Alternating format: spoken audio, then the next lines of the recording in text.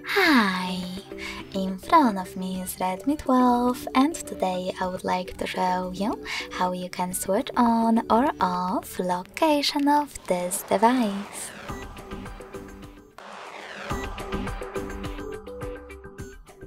You need to begin by going into Tab menu and looking for Location shortcut.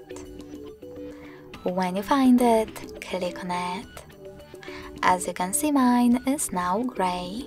That means the location is disabled, but you can always enable it by tapping on the same shortcut again.